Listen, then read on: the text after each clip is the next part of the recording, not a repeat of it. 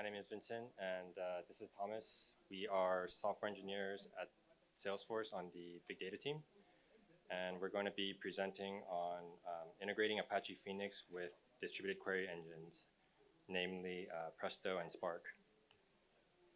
So yeah, just quick outline. We'll talk about the Presto connector first, then the Spark, and then if we have time, we'll go into a demo. So I don't know how familiar people are with Presto, but I'll just give a quick introduction to Presto. So Presto, what is Presto? It's a distributed SQL query engine for running interactive analytic queries on big data sets. So it's really meant for latency sensitive use cases. So that would be things like visualizations, dashboards, business intelligence tools, things like that. So typically for queries that finish in seconds or minutes. Originally developed at Facebook and then open sourced in 2013. It's ANSI SQL compliant.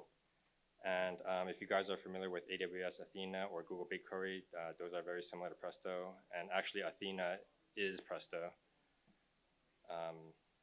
So then I guess at this point in the presentation, people might ask, why build a Phoenix connector for Presto? Because Phoenix is a distributed query engine, and why do we need Presto? I think that'll become self-evident over the course of this presentation, so I'll save that for the end. This is a comparison of Hive with Presto. So Hive is MapReduce based. And so this was kind of the original motivation for developing Presto, because Hive, it was very kind of higher latency because you had all these intermediate stages that wrote to disk in MapReduce, and whereas Presto, you can think of it as a in-memory pipeline all the way from the client to the data source.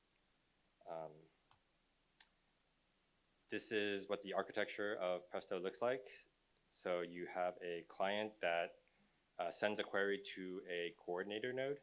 There's a single coordinator which builds the query plan, and then it generates tasks for workers, and it sends out the tasks to the workers, which then talk to connector plugins, which in turn talk to the underlying backing store, which could be anything like Hive, Cassandra, and now Phoenix.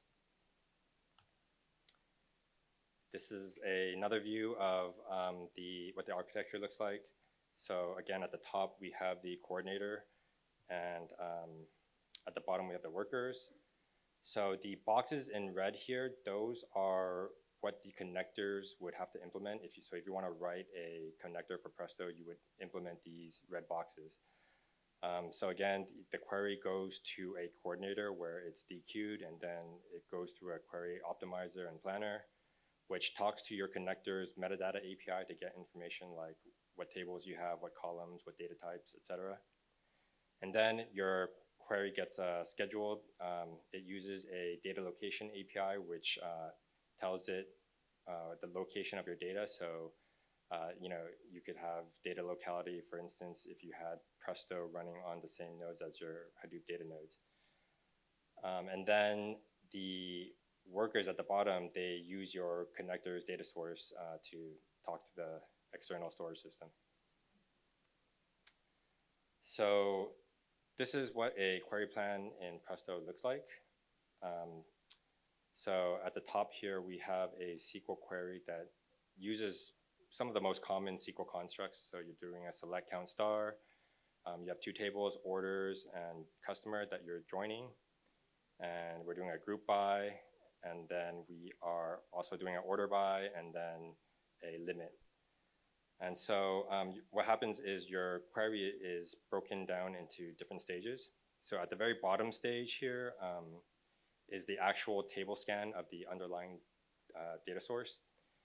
And then that data gets fed up to the next stage where so at the bottom we're scanning two different tables, and then that gets passed up to the stage above, which does the join and the projection, which then passes data up to the stage above that, which is doing the aggregation, and then at the very top, we're doing the top end limit. And this is all, again, in memory. So yeah, we wrote a Presto-phoenix connector. And this was a pull request. So I actually do have some breaking news.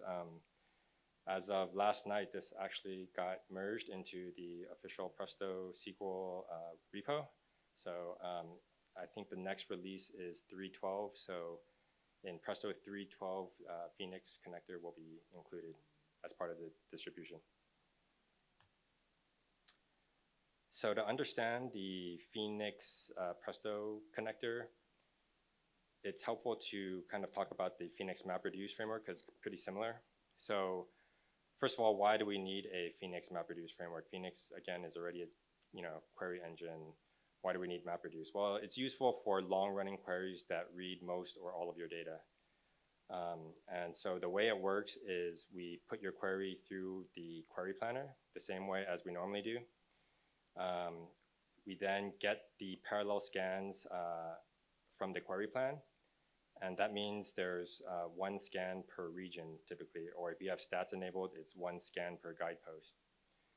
And so normally Phoenix client would execute these in parallel, but what we do in the MapReduce framework is then we extract the HBase scans from these Phoenix queries, and then we create one mapper per scan and then execute these mappers in Yarn. So the Presto connector is very similar. So again, we run the query through the planner. We get the parallel HBase scans. Now instead, we create a Presto split for each scan. And what this does is we're reusing so Presto already supports JDBC. So there's a bunch of JDBC connectors, like there's MySQL, there's Postgres, et cetera. So our Phoenix connector is very similar to those because we also support JDBC. The key difference is that, so for those relational databases, you don't need multiple splits. They would just have a single split because traditionally in those relational databases, it's not distributed. But now for Phoenix, we do have many splits. And then we wrap each scan in a result set, and then we feed it into the Presto JDBC connector, and then those splits get executed by the Presto workers. So there is a limitation to the Phoenix MapReduce framework, and I got this. This is a screenshot from the Phoenix website. So the arrow is pointing to the note here that says, the select query must not perform any aggregation or use distinct, as these are not supported by our MapReduce integration. So why are these not supported? Well, if you think about it, so the mappers are just scanning data, right?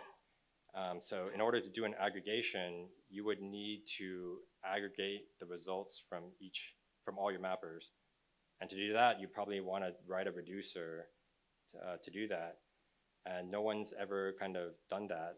And if you were to do that, you'd basically be on the path to rewriting Hive from scratch, right? Because, yeah. But now, so this gets into why you would want a Phoenix connector for Presto. So now with Presto, this is the slide from earlier, remember the query plan here. So at the very bottom is, again, where we're reading from the underlying data source, and that's where the Phoenix connector split is reading from Phoenix, right? And so now we get all the stages above for free from Presto. So now Presto can do the aggregations and distinct for us. Another big reason why you'd want to use a Phoenix connector for Presto is now you can join data across multiple different HBase clusters. So here at the bottom, I have HBase cluster in US West and another one in HBase or US East, and they are running in parallel stages that have their data passed up to the stage above, which does the join. So now you can effectively do federation across multiple Phoenix clusters. And finally, the other reason why you might want to use a Phoenix connector for Presto is that you can join your Phoenix data with other data sources. And this is where the power of Presto really comes in, right? So traditionally, you would do your OLAP on column-oriented files like ORC. And then typically people use Phoenix for OLTP.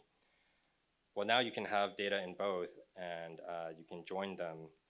And also, so you might want some data in Phoenix because it's mutable data, whereas ORC is immutable. But now you can kind of join the mutable and immutable data.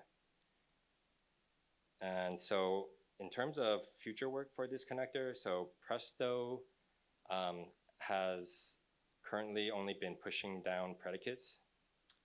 So that would be like the where clause, where the filter in your query. And so now they're doing work to support more complex pushdown. So that would be pushdown of aggregations and joins. And that's really important for Phoenix because Phoenix can push down aggregates to the HBase coprocessor, right? So, the performance would improve significantly, I think, if we could do this. And then also a thing for the future is to integrate Phoenix stats with Presto. So Presto has a cost-based optimizer, but in order to calculate the costs of different query plans, you need the stats, right? And so you could do things like join reordering if you had that. So yeah, that's the Presto connector, and now Thomas will talk about the Spark connector.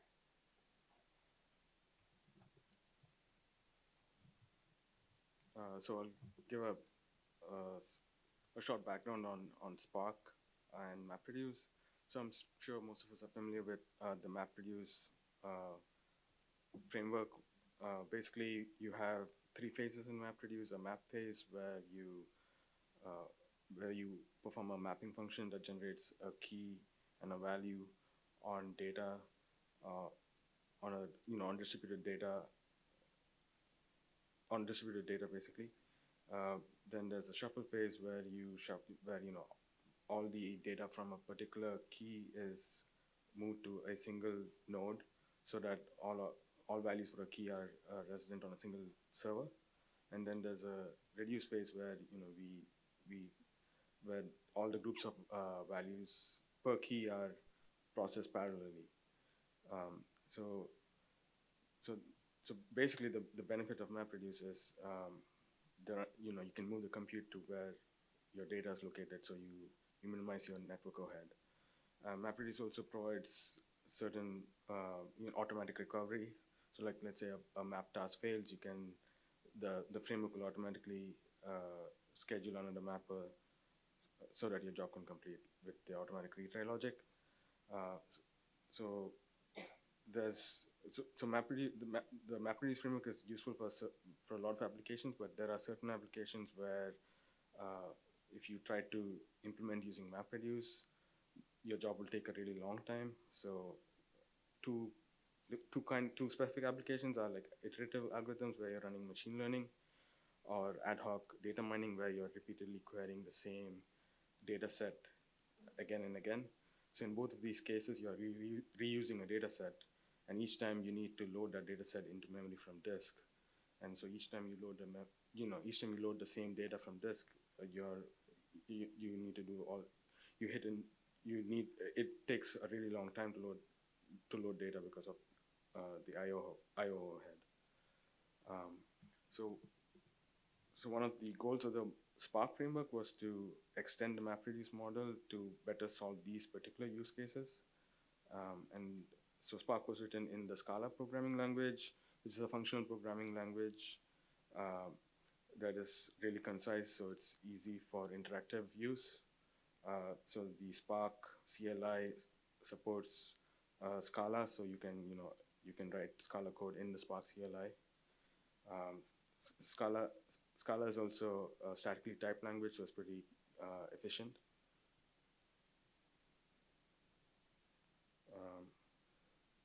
So the main way Spark deals with reusing data is this concept of resilient distributed data sets, or RDDs. RDDs allow applications to keep data sets that are repeatedly reused in memory instead of reading it from disk.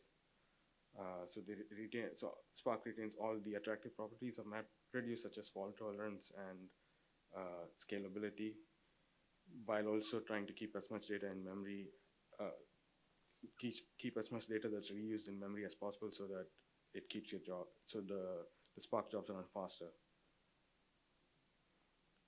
So basically, these RDDs are immutable and they're partitioned. You can create an RDD by transforming another RDD. Spark keeps track of all these transformations that you perform, and the only time it actually does any work is when you perform an action, such as like a count or a reduce. So each time you transform an RDD, nothing happens until you actually perform an action. since Spark keeps track of all the transformations you perform, if a partition is lost, it knows how to recompute that partition based on the lineage. You can also cache RDD. So let's say you have an RDD that you're repeatedly querying. Instead of repeatedly loading it from disk, you can cache it in memory so that your queries are much faster. And we'll demonstrate this in the demo. So the Phoenix Spark connector, we have an existing Phoenix Spark connector that's based on DataSource v1, which was released in Spark 2.0, I think. But Spark already supports JDBC, but there's a disadvantage of just using the JDBC interface in that it only parallelizes the queries on numeric columns, and then you need to specify the lower bound and the upper bound in the number of splits.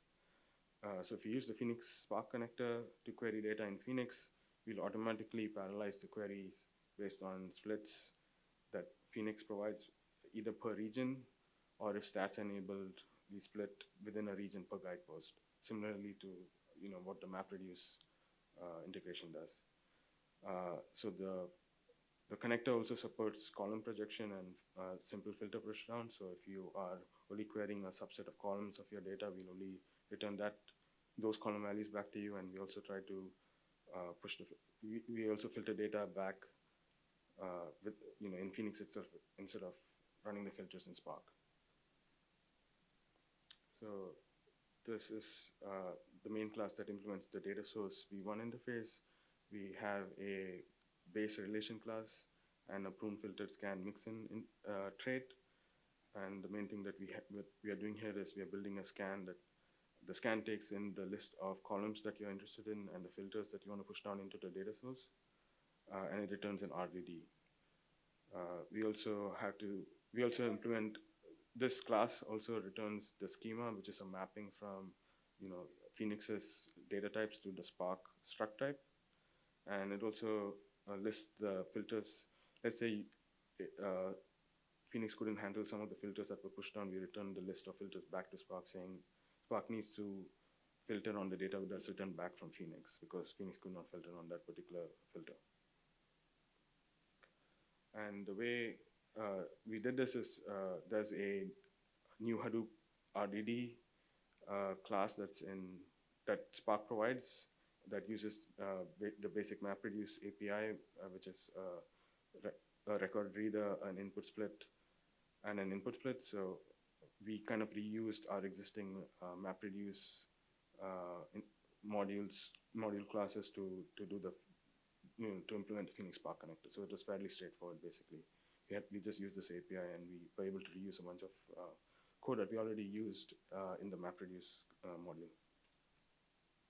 But there's so the DataSource v1 interface doesn't support any complex pushdowns like pushing down the limit or aggregates, even though Phoenix has server-side code that will try to filter, that will try to pre-aggregate data and then return data back from the region servers that are already aggregated.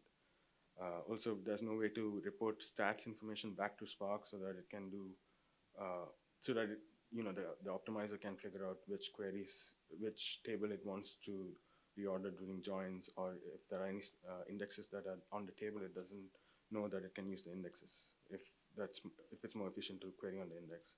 Also, it's very tightly coupled with the RDD API. And so because of this, from Spark 2.3, there's a new DataSource v2 API that we decided to integrate with. That API is in Java, so it's a lot simpler to use. It basically has a bunch of interfaces that you can implement. So here is the example of how we implemented scans. There's a DataSource reader interface. We had to say the schema of the table that we are reading and how the data is partitioned.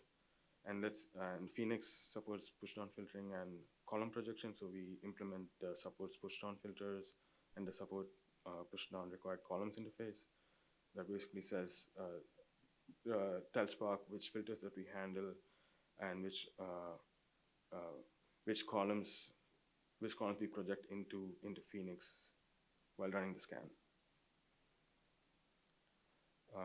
So this V2 API is still evolving, and there's a lot of work that's still being done to in Spark itself, so that we can push down limits and aggregation into data sources. There's also work being done to support clustering, so that so let's say you're doing writes, you can say that you want the data to be ordered a certain way. That'll help us to support bulk writing in Phoenix, in the Phoenix Spark connector, basically. Maybe we'll show you a quick demo of Presto and Phoenix Spark. We have a few minutes left here, so we'll do a quick demo.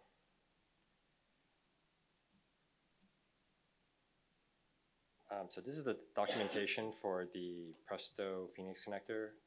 Again, says 3.12 snapshot, but so 3.12 release, you'll see it.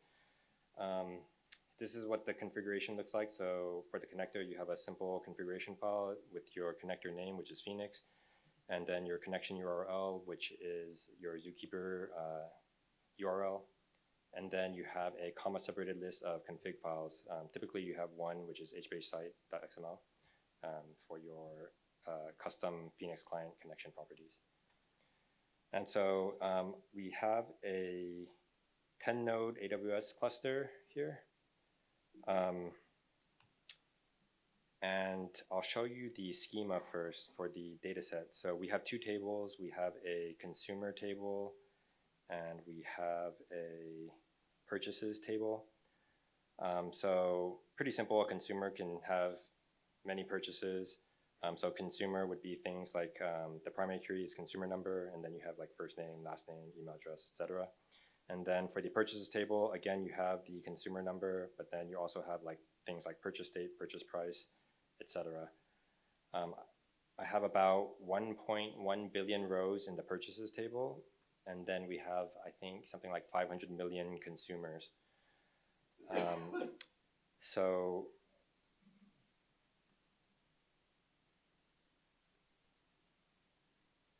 So typically, well, let me show you the catalogs I have here. So in Presto, again, we can have multiple catalogs. So I can have a Hive, MySQL. Here I have Phoenix. I'm in US West right now, and then you can also have like a Phoenix East. So you can just query all of these in a single place.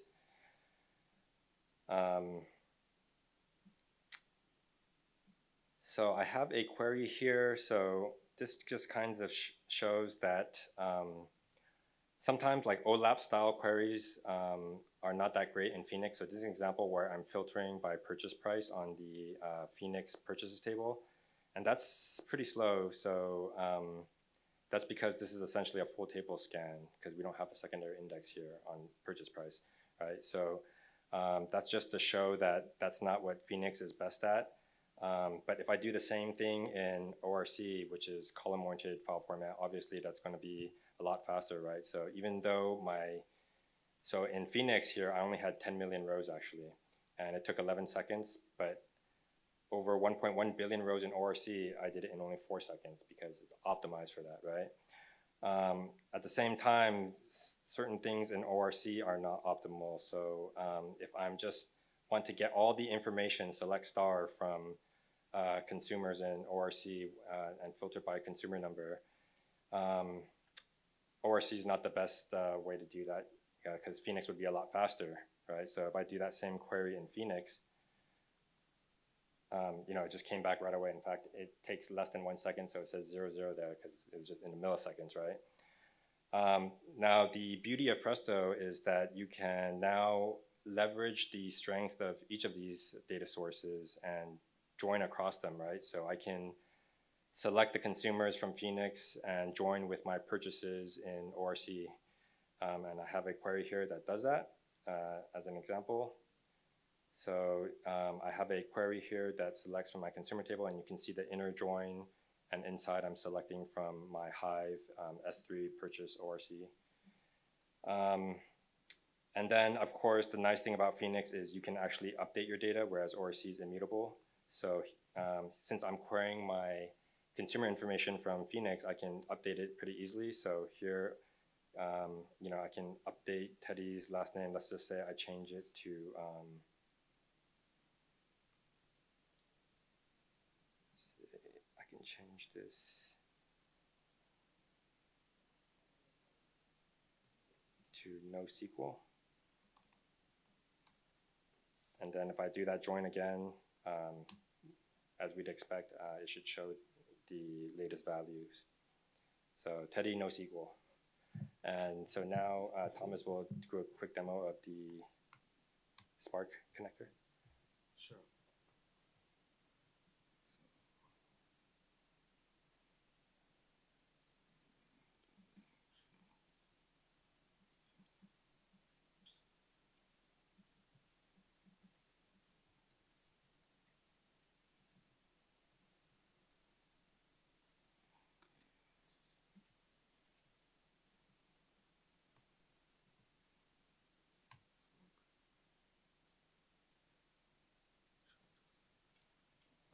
So I'm just starting it here.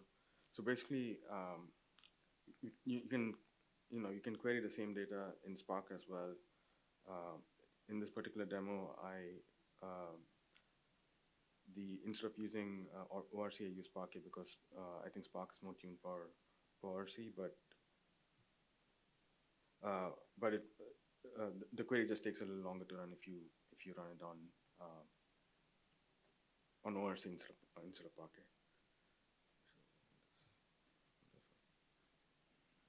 Okay, all right. So,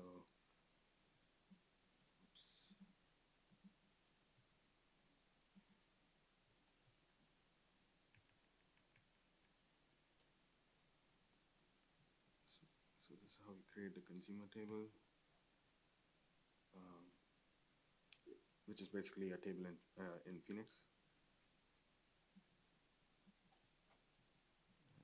Here's the purchase table, which is in Parquet.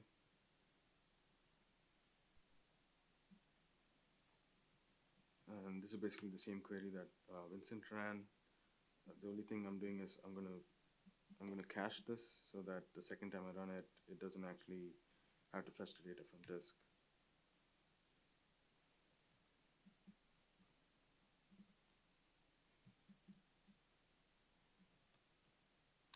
Okay, so this is pretty much the same join query where we're joining the consumer and the purchase table, except it's doing it in Spark. And the purchase data is in Parquet.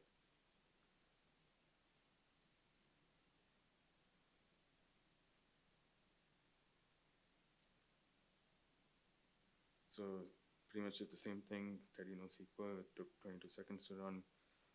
But the second time you run it, because it's cached, it just gets it from memory. So yeah, that's pretty much it. Cool, any questions?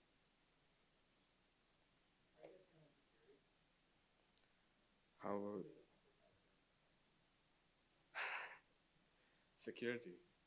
Yeah, so for Presto, each connector has their own sort of way of handling security. So you're essentially using the Phoenix client under the hood. So you set up Kerberos the same way with the key tab and the principal name.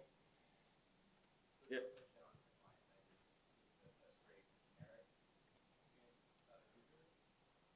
Yes, yeah, there's no, that's right. There's no, we could do that, but we could do that impersonation, but we don't do that right now. Right now, all we have for Kerberos is you would part it as part of your config. Yeah.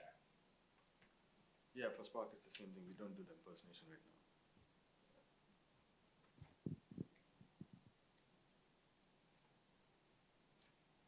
So instead of like Spark SQL, if we were to use data frame API, like, do you think is there any side effect versus any good? You could use the data frame API. Okay. So as long as you implement your data source, you can use whichever Spark API you want. Okay. Yeah. All right. Yeah. Thanks.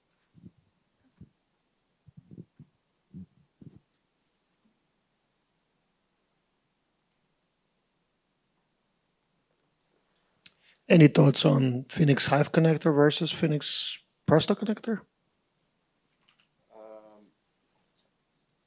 So I haven't like evaluated the Hive connector versus the Spark connector, but that's probably something that we could do. The only thing we did is so there's the Spark SQL perf benchmark that DataWorks provides. So we tried running that, and you can do a lot more. So using the connector, we can run all these TPCH queries, but I didn't actually evaluate that against Hive. So that might be one thing that's worth trying.